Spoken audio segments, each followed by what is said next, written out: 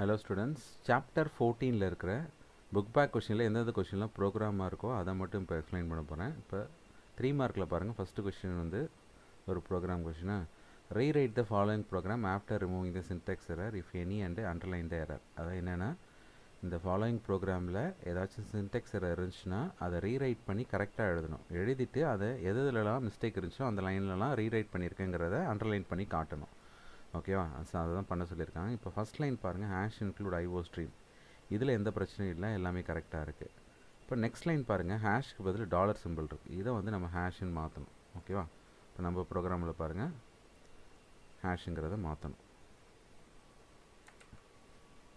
ஓகேவா?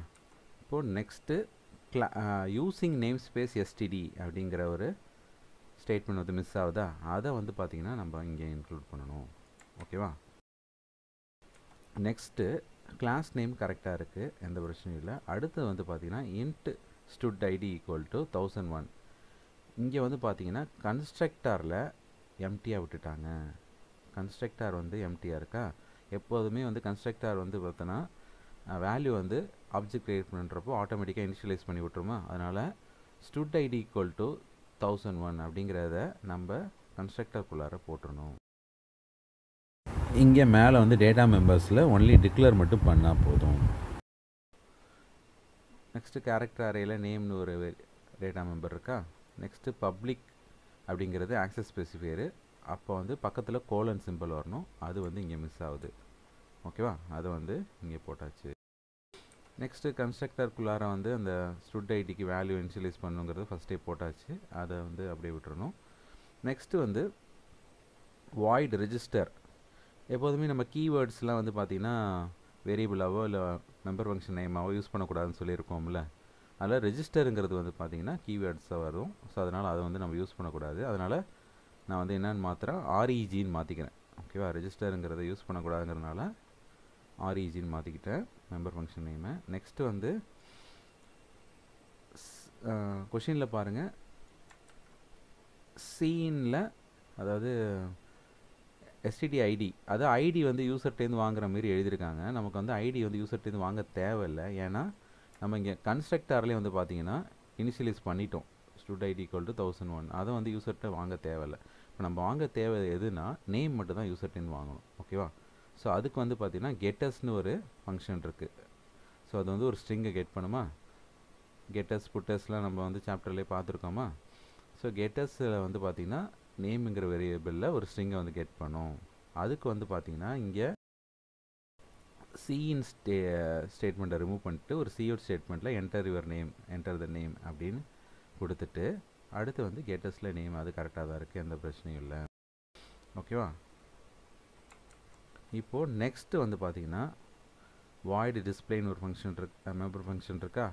அதுக்குள்ளார எந்த மிஸ்டேக்கும் இல்லை, எல்லாமே கரெக்டாக தான் இருக்குது. ஓகேவா? நெக்ஸ்ட்டு வந்து பார்த்திங்கன்னா கிளாஸ் முடிகிறப்ப செமிகோலன் வைக்கணும்ல, அது வந்து மிஸ் ஆகுது. அது வந்து நம்ம இன்க்ளூட் பண்ணிடணும் இங்கே. ஓகேவா? நெக்ஸ்ட்டு மெயின் பிளாக்குள்ளே போவோம். மெயின் பிளாக்கில் இன்ட்டு மெயின் கரெக்டாக தான் இருக்குது. நெக்ஸ்ட்டு வந்து கிளாஸ் நேம் பக்கத்தில் ஆப்ஜெக்ட் நேம் வந்து எம்எஸ்ன்னு க்ரியேட் பண்ணியிருக்காங்க, அதுவும் கரெக்டாக தான் இருக்குது. நெக்ஸ்ட்டு பாருங்கள், ரெஜிஸ்டர் டாட் எம்எஸ்ன்னு இருக்குது, அது வந்து தப்பாக இருக்குது. ஓகேவா? எப்போதுமே நம்ம object name dot member function name தான் கால் பண்ணுவோம். ஆப்ஜெக்ட் வச்சு தான் மெம்பர் ஃபங்க்ஷனை கால் பண்ணுவோம். இங்கே எடுத்தவொடனே வந்து பார்த்திங்கன்னா மெம்பர் ஃபங்க்ஷனோட நேம் இருக்குது, இது வந்து தப்பாக இருக்குது. ஸோ அதை நம்ம என்னென்னு மாற்றணும், எம்எஸ் டாட் ஆர்இஜின்னு மாற்றணும். நம்ம தான் ரெஜிஸ்டர் வந்து கீவேர்டுங்கிறனால அது ஆர்இஜின்னு மாற்றிருக்கோமா, அந்த நேமில் கொடுத்துடணும். நெக்ஸ்ட்டு எம்எஸ் டாட் டிஸ்பிளே, அது கரெக்டாக தான் இருக்குது. ரிட்டர்ன் 0 என்ன ஆட் பண்ணிக்கோங்க. ஓகேவா? ஸோ இவ்வளோ தான் வந்து பார்த்திங்கன்னா ப்ரோக்ராமில் கரெக்ஷன் இருக்குது. ஸோ இது எப்படிலாம் வந்து மாற்றிருக்காங்கன்னு இங்கே ஒரு பாருங்கள். ஸோ இந்த போல் தான் வந்து பார்த்திங்கன்னா நீங்கள் வந்து ப்ரோக்ராமில் எதெல்லாம் நீ வந்து மாற்றிருக்கியோ அது எல்லாத்தையும் அண்டர்லைன் பண்ணிடணும் இந்த போல். ஓகேவா? இப்போ அவுட்புட்டில் வந்து பாருங்கள், இந்த மேலே தான் உங்களுக்கு வரும். நம்ம வேணால் இந்த ப்ரோக்ராமை ரன் பண்ணி பார்ப்போமா, அவுட்புட்டில் என்ன வருதுன்னு. இப்போ ரன் பண்ணுறேன். ரன் பண்ணுறப்போ என்கிட்ட வந்து ஒரு நேம் கேட்குது.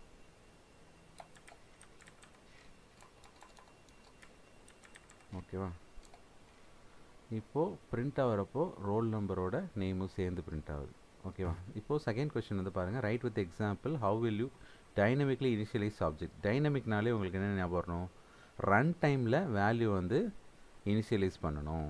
ஸோ இனிஷியலைஸ்னாலே கன்ஸ்ட்ரக்டர் மூலயமா நம்ம பேராமெட்ரிக்ஸ் கன்ஸ்ட்ரக்டர் மூலயமா வேல்யூ பாஸ் பண்ணி அங்கே வந்து ரன் டைமில் பாஸ் பண்ணி இனிஷியலைஸ் பண்ணணும். ஓகேவா, இது எப்படி ஒர்க் ஆகுதுன்னு பார்ப்போமா. இப்போ இந்த ப்ரோக்ராம் பாருங்கள். இப்போ நம்ம மெட்டீரியலில் கூட கொஞ்சம் பெரிய ப்ரோக்ராமாக இருக்குது, அதை நான் இன்னும் ஷார்ட் பண்ணி சின்னதாக இருக்கேன். இப்போ மெட்டீரியலில் வந்து பாருங்கள், கொஞ்சம் ப்ரோக்ராம் பெருசாக இருக்குது. ஓகேவா, கிளாஸ் நேம் வந்து எக்ஸ்ன்னு வச்சுருக்காங்க. 2 வேரியபிள் வந்து யூசர்ட்டேருந்து வாங்குறாங்க, ரோல் நம்பரு ஆவரேஜ். ரெண்டுத்தையும் வாங்கி ரெண்டுத்தையும் கன்ஸ்ட்ரக்டர் வழியாக பாஸ் பண்ணி அங்கே இனிஷியலைஸ் பண்ணிட்டு அதை வந்து பிரிண்ட் பண்ணுறாங்க. நான் வந்து நமக்கு ஒரு எக்ஸாம்பிள் எப்படி தானே கேட்டிருக்கான், அதுக்கு வந்து நம்ம ஒரு வேல்யூ கூட வாங்கிக்கலாம். ஸோ இப்போ நான் ஒரு ப்ரோக்ராம் ரைட் பண்ணியிருக்கேன் பாருங்கள். கிளாஸ் நேம் வந்து சாம்பிள். ஓகேவா, ஸோ டேட்டா மெம்பர் வந்து ஒரு சீனுங்கிற இன்டீஜர் டைப்பில் ஒன்று டிக்ளேர் பண்ணியிருக்கேன். அடுத்தது ஆக்சஸ் ஸ்பெசிஃபையரு. நெக்ஸ்ட்டு வந்து இது தான் கன்ஸ்ட்ரக்டர், இது வந்து பேராமீட்டர்ஸ் கன்ஸ்ட்ரக்டர். ஓகேவா, இது வந்து பார்த்திங்கன்னா ஃபார்மல் பேராமீட்டர் பி. பியோட வேல்யூ எடுத்து சியில் காப்பி பண்ணுறேன். அடுத்தது இவர் ஏஜிஸ் சொல்லிட்டு சியை பிரிண்ட் பண்ணுறேன். ஸோ இதுதான் வந்து கிளாஸ்குள்ளே இருக்குது. இப்போ மெயின் பிளாக்கில் என்ன பண்ணுறோன்னா, டைனமிக்னு கேட்டிருக்காங்களே, அதனால் ரன் டைமில் யூசர்ட்டேருந்து ஒரு வேல்யூ வாங்குற மாரி இன்ட் ஏன்னு டிக்ளேர் பண்ணியிருக்கேன். நெக்ஸ்ட்டு வந்து பார்த்திங்கன்னா என்டர் ஏர் ஏஜ் அப்படின்னு கேட்கும். நம்ம கொடுக்குற வேல்யூ வந்து ஏங்கிற வேரியபிளில் ஸ்டோர் ஆகும். இப்போது கிளாஸ் நேம் சாம்பிளுக்கு ஒரு ஆப்ஜெக்ட் எஸ்ன்னு க்ரியேட் பண்ணியிருக்கேன். அப்புறம் நம்ம வாங்கின இன்புட் ஏவை ஆர்குமெண்ட்டாக பாஸ் பண்ணுறேன். ஓகேவா, இது வந்து ஆக்சுவல் பேராமீட்டர். இங்கே ஃபார்மல் பேராமீட்டரில் பின்னு இருக்குது. இப்போ பியோட வேல்யூ தான் சியில் காப்பி பண்ணுறோம். அப்போ நம்ம ஏஜ் வந்து இப்போ 20 கொடுக்குறோன்னா அது வந்து ஏலேருந்து அங்கே பாஸ் ஆகி பிக்கு போயிட்டு பி எடுத்து சியில் காப்பி பண்ணிட்டோம். இப்போது கன்ஸ்ட்ரக்டர் வந்து ஒர்க்கை முடித்த பிறகு கன்ஸ்ட்ரக்டர் இடத்துக்கே திரும்ப வந்துடும் கண்ட்ரோலு. இப்போ வந்து பார்த்திங்கன்னா எஸ்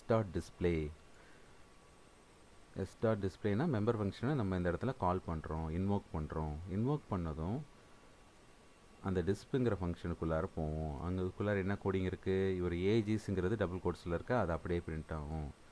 சிங்கிற வேரியபிளில் நம்ம அதாவது டேட்டா மெம்பரில் நம்ம கொடுத்துருக்க வேல்யூ வந்து பிரிண்ட் ஆகும். இப்போ நம்ம 23ன்னு கொடுத்துருந்தோம், இவர் ஏஜ் இஸ் 23 அப்படின்னு அவுட்புட்டில் பிரிண்ட் ஆகும். இது எப்படி ஒர்க் ஆகுதுன்னு பார்ப்போமா. இப்போ ப்ரோக்ராமை ரன் பண்ணுறேன்.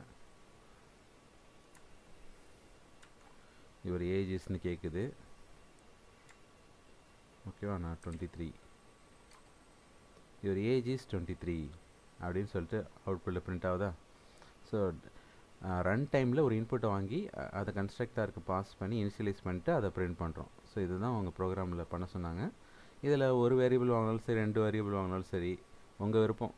ஆனால் ஒரு எக்ஸாம்பிளுக்கு ஒரு வேரியபிளாவது வாங்கி பாஸ் பண்ணி ரன் டைமில் வாங்கி பாஸ் பண்ணணும், அவ்வளோதான். ஓகேவா, 4th கொஷின் பாருங்கள். given the following C++ code, answer the questions. So இந்த C++ கோடையும் கொடுத்துருவாங்க. ஓகேவா, கொடுத்துட்டு ஆன்சர் த ஃபாலோயிங் சொல்லிட்டு உங்கள்கிட்ட கொஷினை கேட்பாங்க. ஓகேவா, என்ன கொஷினை கேட்டிருக்காங்க, ஃபஸ்ட்டு வந்து இந்த ப்ரோக்ராம்குள்ளே என்ன இருக்குதுன்னு பார்த்துருவோம். கிளாஸ் நேம் வந்து டெஸ்ட் மீ அவுட்டு. ஓகேவா, அதில் வந்து எடுத்தோடனே ஒரு டிஸ்ட்ரக்டர் இருக்குது. ஓகேவா, இந்த டில்டி சிம்பிள் இருந்துச்சுன்னா என்ன சொல்லணும், டிஸ்ட்ரக்டர். அடுத்தது ஒரு கன்ஸ்ட்ரக்டர் இருக்குது. அடுத்தது ஒரு மெம்பர் ஃபங்க்ஷன் இருக்குது, மை ஒர்க்குங்கிறது மெம்பர் ஃபங்க்ஷன். ஓகேவா, இப்போ வந்து இதை ஃபங்க்ஷன் 1, இதை ஃபங்க்ஷன் 2, ஃபங்க்ஷன் 3ன்னு சொல்கிறாங்க. ஓகேவா, இப்போ நம்மள்ட்ட என்ன கொஷின் கேட்குறாங்கன்னா, இன் object oriented programming what is function 1 referred us and when does it இன்வோக்டு called. ஓகேவா, இன்வோக்குனாலும் கால்டுனாலும் ஒரே மீனிங் தான். ஓகேவா, ஸோ வந்து ஃபங்க்ஷன் 1 என்னன்னு ரெஃபர் பண்ணுறாங்க, என்னென்னு அதை கால் பண்ணணுன்னு கேட்குறாங்க. ஓகேவா, அதே போல் அது எப்போ வந்து இன்வோக் பண்ணும், எப்போ வந்து கால் ஆகும் ஆட்டோமேட்டிக்காக அப்படின்னு சொல்லி கேட்டிருக்காங்க. ஸோ ஃபங்க்ஷன் 1 வந்து உனக்கு தெரியும், இந்த டில்டு சிம்பிள் இருந்தாலே அது destructor. So function 1 is the destructor அப்படின்னு நம்ம சொல்லிவிட்டு it is executed automatically when the object of the class testme goes out of scope. அதாவது ஸ்கோப் விட்டு எப்போ வெளில போகுதோ அப்போ வந்து இது ஆட்டோமேட்டிக்காக எக்ஸிக்யூட் ஆகும். ஓகேவா, ஆப்ஜெக்டோட ஸ்கோப்பை விட்டு எப்போ வெளில போதோ அப்போ வந்து ஆட்டோமேட்டிக்காக எக்ஸிக்யூட் ஆகிறது தான் டிஸ்ட்ரக்டர். செகண்ட் கொஷின் என்ன கேட்டிருக்கான், இன் object oriented programming what is function 2 referred us and when does it gets இன்வோக்டு. அதாவது என்னென்னா ஃபங்க்ஷன் 2 வந்து என்னன்னு ரெஃபர் பண்ணணும், அது வந்து எப்போ இன்வோக் ஆகும்னு கேட்டிருக்கான். ஃபங்க்ஷன் 2 தான் வந்து உனக்கு தெரியும் பாருங்கள், டெஸ்ட் மீ அவுட்டுங்கிறது டிஃபால்ட் கன்ஸ்ட்ரக்டரா. ஸோ அதை வந்து நீ சொல்லிடணும். Function 2 is call default constructor. இது வந்து எப்போ இன்வோக் ஆகும்னா இதுவும் வந்து ஆட்டோமேட்டிக்காக எக்ஸிக்யூட் ஆகும். எப்போ வந்து நம்ம டெஸ்ட் மீ அவுட்டுக்கு ஆப்ஜெக்ட் க்ரியேட் பண்ணுறோமோ அப்போ ஆட்டோமேட்டிக்காக இது எக்ஸிக்யூட் ஆகும். இல்லைனா ஸ்கோப்புக்குள்ளார எப்போ வருதோ அப்போ ஆட்டோமேட்டிக்காக எக்ஸிக்யூட் ஆகும் அப்படின்னு வந்து சொல்லியிருக்காங்க. ஓகேவா. அடுத்ததில் 5 மார்க்கில் ஒரு பெரிய கொஷின் இருக்குது. Define a class resort with following description in C++. இது வரைக்கும் பார்த்த கொஷின் எல்லாமே உனக்கு வந்து ப்ரோக்ராம் கொடுத்துட்றான், அவுட்புட் தான் கேட்டுட்டு இருந்தான். ஸோ இதில் வந்து பார்த்திங்கன்னா என்னென்ன பண்ணணுங்கிற ப்ரோக்ராமில் நீ என்ன எப்படி கோடிங் எழுதணுங்கிற ஸ்டெப்பை மட்டும் தான் கொடுத்துருக்கான். இப்போ நீ தான் கோடிங் எழுத போகிறேன். ஸோ ஒரு ரெசார்ட்டுங்கிற ஒரு கிளாஸ் வந்து க்ரியேட் பண்ணணும். அவங்க கீழே என்ன பண்ண சொல்லியிருக்காங்கன்னா ப்ரைவேட் மெம்பரில் ரோல் நம்பர், அதாவது room number, name, charges, days இதெல்லாம் வந்து பார்த்திங்கன்னா ப்ரைவேட் மெம்பராக அவங்க யூஸ் பண்ண சொல்லியிருக்காங்க. கம்ப்யூட்னு ஒரு ஃபங்க்ஷனும் க்ரியேட் பண்ண சொல்லியிருக்காங்க. இதுதான் இந்த இடம் தான் முக்கியமானது. ஓகேவா. என்ன பண்ண சொல்லியிருக்காங்கன்னா a function to calculate total amount as days into charges. அப்போ டோட்டல் அமௌண்ட் கால்குலேட் பண்ணுறதுக்கு என்ன ஃபார்முலானா டேஸ் இன்ட்டு சார்ஜஸ். ஓகேவா, இதுதான் ஃபார்முலா. ஸோ அந்த வேல்யூ வந்து 11,000 எக்ஸீட் ஆச்சுன்னா என்னன்னு ரிட்டர்ன் பண்ண சொல்லியிருக்காங்கன்னா டோட்டல் அமௌண்ட்டை டேஸ் இன்ட்டு சார்ஜஸ் இன்ட்டு 1.02. அதாவது ரொம்ப நாள் தங்கிட்டு இந்த 11,000 அமௌண்ட் வர அளவுக்கு தங்கிட்டாங்கன்னா அவங்களுக்கு வந்து கொஞ்சம் எக்ஸ்ட்ராவாக சார்ஜ் போடுறாங்க. அதுதான் இதோட அர்த்தம். ஓகேவா. சப்போஸ் இந்த அமௌண்ட்டை எக்ஸீட் ஆகலைன்னா நார்மலாக டேஸ் இன்ட்டு சார்ஜஸுக்கு எவ்வளோ டோட்டல் வருதோ அந்த டோட்டலை வந்து ரிட்டர்ன் பண்ணிடணும். ஓகேவா. இது நம்மளை நார்மலாக இஃப் கண்டிஷனில் போடுவோம்ல அந்த மாதிரி போட்டுற வேண்டியதான். பாருங்கள் இங்கே என்ன போட்டிருக்கான், டேஸ் இன்ட்டு சார்ஜஸ். அது வந்து கிரேட்டர் தென் 11,000 இருந்துச்சுன்னா இந்த ரிட்டர்ன் ஸ்டேட்மெண்ட் எதுக்காக யூஸ் பண்ணுற ஞாபகம் இருக்கா? நம்ம ஃபங்க்ஷன்லேருந்து ஃபங்க்ஷன் கால் பண்ண இடத்துக்கு வேல்யூ எதாவது ரிட்டர்ன் பண்ணணுன்னா இந்த ரிட்டர்ன் ஸ்டேட்மெண்ட் யூஸ் பண்ணுவோம். அப்போது ஃபங்க்ஷன் வந்து எந்த இடத்துல கால் ஆகிருக்குன்னு பாருங்கள். இந்த டோட்டல் அமௌண்ட்டில் கம்ப்யூட்டுங்கிற இடத்துல கால் ஆகிருக்கு. ஓகேவா. அப்போ வந்து இந்த days into charges into 1.02ங்கிற value வந்து இந்த 11,000க்கு மேலே இருந்துச்சுன்னா அது வந்து ரிட்டர்ன் ஆகும். அப்படி இல்லைன்னா அதுக்காக கீழே இருந்துச்சுன்னா டேஸ் இன்ட்டு சார்ஜஸோட வேல்யூ வந்து ரிட்டர்ன் ஆகும். ஓகேவா. இப்போ வந்து கிளாஸ் ரெசார்ட்டில் ப்ரைவேட்டில் இந்த டேட்டா மெம்பர்லாம் டிக்ளேர் பண்ணியாச்சு. கம்ப்யூட் ஃபங்க்ஷன்லையும் கோடிங் எழுதியாச்சு. இப்போ நெக்ஸ்ட்டு வந்து பார்த்தீங்கன்னா கொஷினில் வாங்க. கெட் இன்ஃபோ, டிஸ்ப் இன்ஃபோ அப்படின்னு ரெண்டு வந்து பப்ளிக் மெம்பர் க்ரியேட் பண்ண சொல்லியிருக்காங்க. Public member function. ஓகேவா. அதில் வந்து பார்த்தீங்கன்னா கெட் இன்ஃபோவில் யூசர்ட்டேருந்து வேல்யூ வந்து name, room number, charges, number of days இதெல்லாம் கெட் பண்ணணும். அதே போல் டிஸ்ப் இன்ஃபோவில் வந்து பார்த்தீங்கன்னா இப்போ ரூம் நம்பர் இப்போல்லாம் கெட் பண்ணோம்ல அது எல்லாத்தையும் பிரிண்ட் பண்ணிவிட்டு டோட்டல் அமௌண்ட்டையும் ஃபங்க்ஷன் கம்ப்யூட் ஃபங்க்ஷன் மூலிமா கால்குலேட் பண்ணி ரிட்டர்ன் பண்ணணும். ஓகேவா. அப்படியே பாரு, கெட் இன்ஃபோவில் வந்து என்ன இருக்குது, என்டர் கஸ்டமர் நேமு, அது 6 நேமில் வாங்குறாங்க. அடுத்து charges per day, number of days, room number இதெல்லாம் வாங்கிட்டு டிஸ்ப் இன்ஃபோவில் பிரிண்ட் பண்ணும்போது room number, room name, charges, days கம்ப்யூட்டில் வந்து பார்த்தீங்கன்னா அந்த டேஸையும் சார்ஜஸையும் மல்டிப்ளை பண்ணி வர வேல்யூவை நமக்கு இங்கே ரிட்டர்ன் பண்ணும். இப்போ மெயின் பிளாக்கில் ரெசார்ட்டுக்கு வந்து ஆப்ஜெக்ட் பிரிண்ட் பண்ணியிருக்காங்க. எஸ் இது. அப்புறம் கெட் இன்ஃபோ, டிஸ்ப் இன்ஃபோங்கிறது மெம்பர் ஃபங்க்ஷனாக அது ஆப்ஜெக்ட் வச்சு தான் இன்வோக் பண்ண முடியும். அதனால் S dot get info, S dot டிஸ்ப் info. ஓகேவா. இந்த ப்ரோக்ராமை ரன் பண்ணி பார்ப்போமா நமக்கு என்ன அவுட்புட் வருதுன்னு.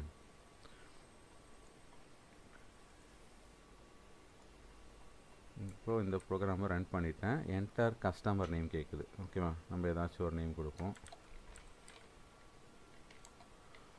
சார்ஜஸ் பர் டே, ஒரு நாளைக்கு எவ்வளோ charges. Okay. Number of days 10 days. Room number 102.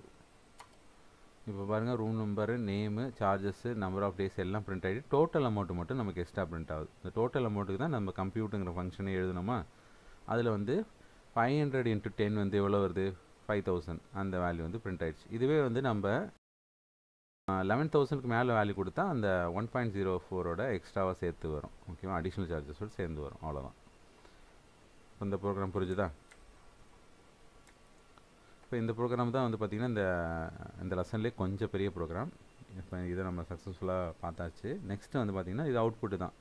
இது ரொம்பவே ஈஸி. ஓகேவா. இப்போ வந்து பார்த்திங்கன்னா ஸ்டூடெண்ட்டுங்கிறது class name, roll number மார்க்குங்கிறது data மெம்பர்ஸாக இருக்கா.